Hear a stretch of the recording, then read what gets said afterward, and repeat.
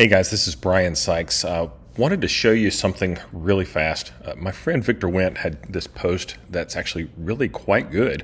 But if you're an English speaker and English is your only language, you might be stuck being able to do anything with it. So you can see there's C translation, which is great for the copy that's here, and it's how to create attention-grabbing headlines.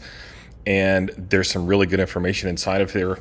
But if you can't read it, then it's not going to do you any good. I want to show you two things you can do really fast that makes this accessible. First, any type of document that's inside of InDesign as a multi-slide document means it's a PDF.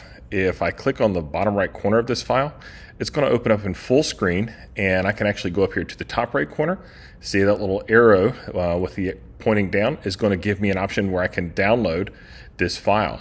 Clicking on this, it's going to open up the PDF, and there we go. Now, this is still not on my machine. It's just temporarily there. We'll need to, again, click on this, download this file, and you see I've already done that, and it's right there. Okay, so that's great. What else? Well, let me show you something. If you go to your browser and you click in Google Translate, now the first thing that's going to pop up is this detect language, and this is where you can copy paste text that's already created. But what if you've got a PDF file? Well, here's the cool thing. Under Google Translate, the next line available, you'll see Translate Documents and Websites. So I can select that, and then it kind of scrolls down through, and there's some other options. In your browser, go to Google Translate, and we're going to choose Documents, and drag and drop. I can literally grab this PDF and drop it there. And it's going to detect language, and in this case I'm going to English, so I'm going to choose Translate. So it's done a translation for us, and I can click on Download Translation, and it's called LinkedIn Hooks by the same name, and I'm going to open this file. Now, the challenge with this is the image shows up as an image-based file, so you're kind of seeing a little complication here with the translation. It flattened the document down as a PDF, and so what's happening is it's got the translation, but it's kind of in the background. It's not clean, okay? So we're not able to see this. Okay, so sometimes whenever you're trying to translate a document, it can get a little screwy and be kind of crazy. So we were seeing the jumbled up mess that it was creating from the PDF, but there's another way to approach this. What I did is I opened the PDF and I exported all the images. And so what I'm seeing here are all the different images from the individual PDF. So now I have 21 pages. I can go to Google Translate and click on Images, and I can drop in this page, and it'll say translating, and there you go. It's in perfect English. It actually replaces everything just as it was. I can download that translation, and I can go to the next.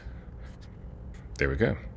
Okay, so this is a process by which I'm able to create individual pages that I could then put back together into a PDF and have this file. This is kind of a long, time-consuming process, and much easier just to touch base with Victor and say, hey, could you translate this to English for me?